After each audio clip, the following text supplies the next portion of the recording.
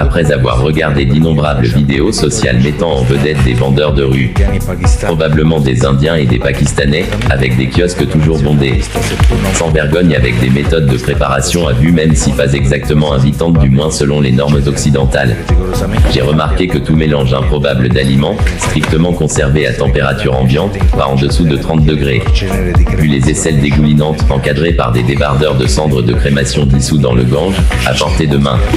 Au mieux, des chiens, des chats, des singes et des mouches, fumés par les pots d'échappement des camions.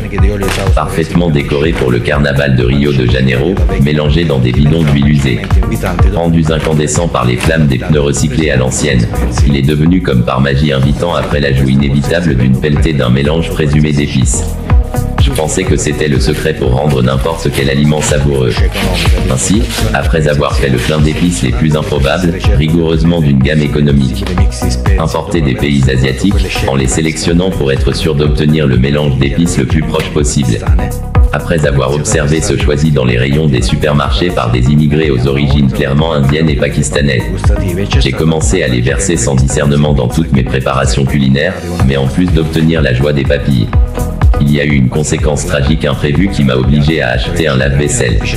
Autrefois, pour laver verre, couverts, assiettes, casseroles, etc., il me suffisait de les laisser sur le rebord de la fenêtre et d'attendre que l'inévitable humidité nocturne, garantie par le barrage de Lissione, ici à Molise dans le sud-est de l'Italie, la lente.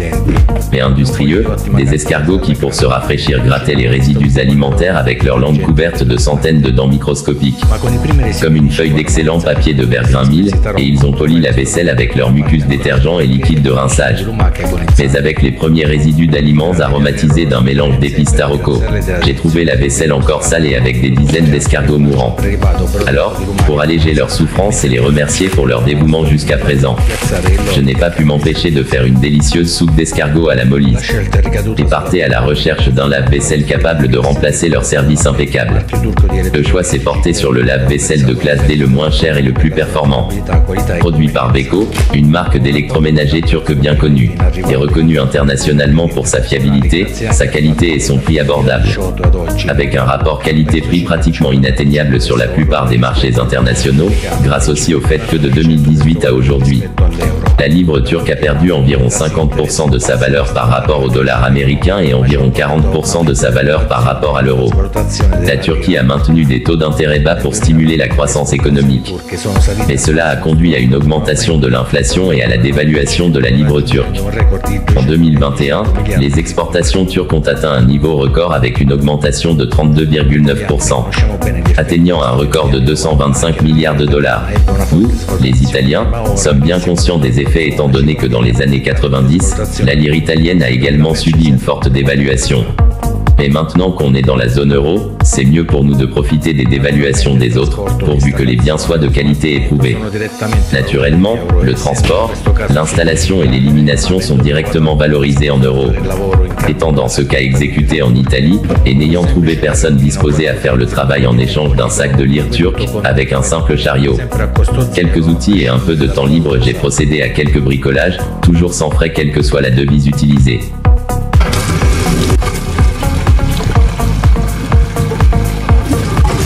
Comme indiqué dans le manuel, plongez la bandelette de test de dureté de l'eau fournie pendant quelques secondes dans un verre d'eau du robinet. Après environ une minute, le nombre de 4 des 5 sur la bande changera de couleur. Déterminera le réglage à régler sur la vis de réglage sur le côté gauche de la baignoire et dans la rubrique dédiée du menu des réglages du panneau de commande. En agissant délicatement avec un tournevis, positionnez l'écart sur la tête de vis en fonction du numéro correspondant au nombre de cas qui ont changé de couleur, dans mon cas 1. Pour accéder au menu des paramètres, maintenez simultanément enfoncé le bouton d'alimentation et le bouton de cycle à 70 degrés pendant 3 secondes. Pour sélectionner l'élément de dureté de l'eau, appuyez plusieurs fois sur le bouton du cycle 70 degrés jusqu'à ce que la lettre R, suivie d'un chiffre apparaisse.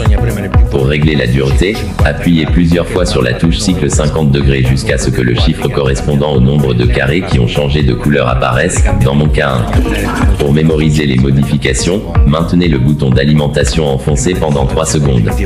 Avant l'installation définitive, j'en fais une provisoire pour vérifier son bon fonctionnement et la consommation réelle d'électricité et d'eau.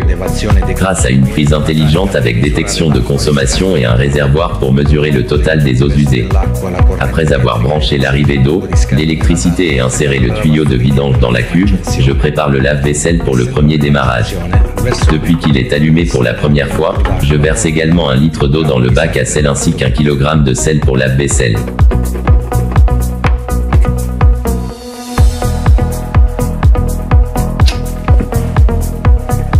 Versez le produit de rinçage dans le récipient dédié.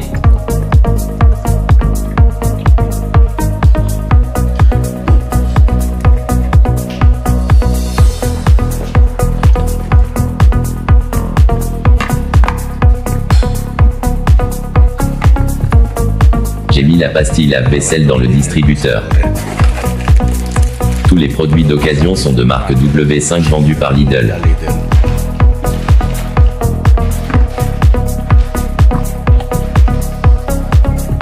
Le modèle de lave-vaisselle en question est un Beko modèle V300 code BDFN 26430X. Avec les principales caractéristiques suivantes. Installation gratuite. Fonction d'assainissement à la vapeur. Porte en acier inoxydable. Ouverture automatique de la porte en fin de cycle. Minuterie programmable jusqu'à 24 heures. Fonction demi-charge. Fonction brillance supplémentaire. 14 places. Émission acoustique de 47 décibels en classe C. Consommation d'eau par cycle de 11,5 litres. Consommation d'énergie par cycle de 0,85 kWh en classe d'efficacité énergétique D.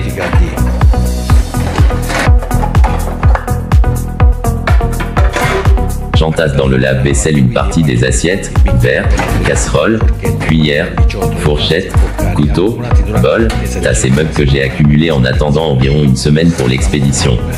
Incrustés et moisis, parfait pour tester l'efficacité du lave-vaisselle.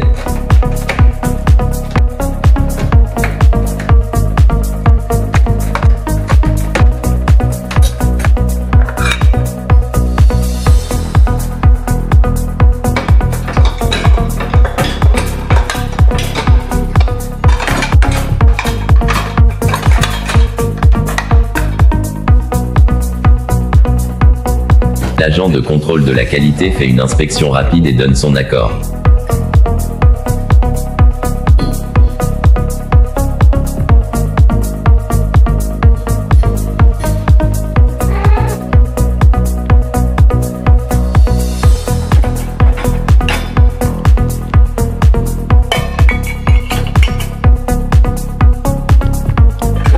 Je démarre le cycle de lavage éco à 50 degrés d'une durée d'environ 3 heures. D'après le bruit qui commence à se faire entendre, je dirais que le lave-vaisselle fonctionne et que le cycle de lavage défini a commencé.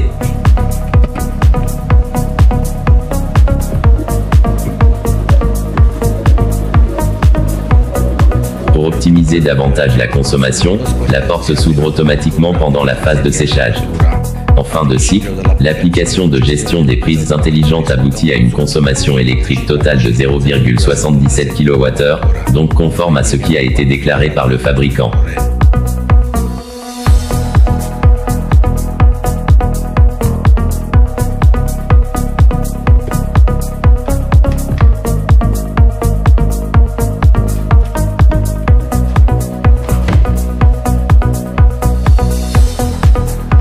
Toutes les eaux usées du cycle, y compris les eaux résiduelles turques du test.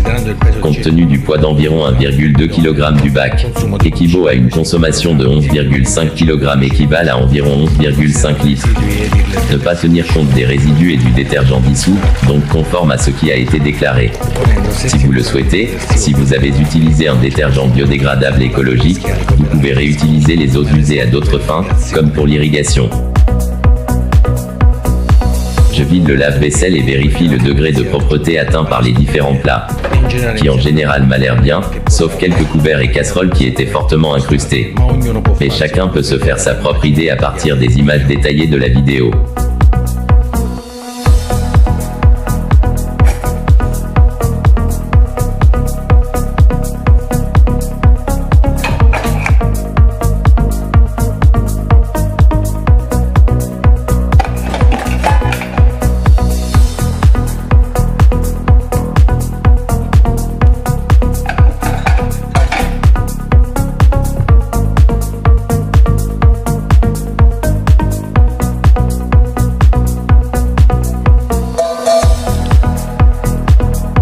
Certainement avec le cycle écologique économe en énergie avec un peu plus de 10 litres d'eau.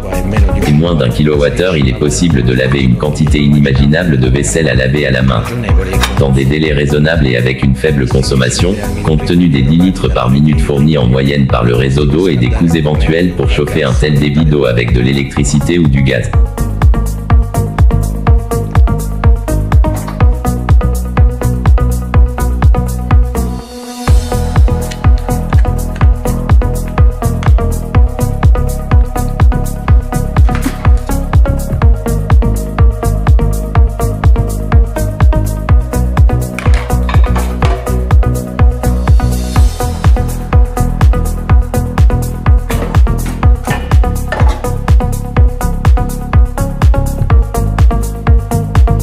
La première case des lave-vaisselle survient en moyenne après environ 5 ans. Donc pour savoir si j'ai fait un excellent achat, je devrais être patient, peut-être perdre du temps en lisant le manuel du lave-vaisselle avec le plus de traductions attachées au monde. Peut-être que Beko veut saper la primauté du livre le plus traduit détenu par la Bible.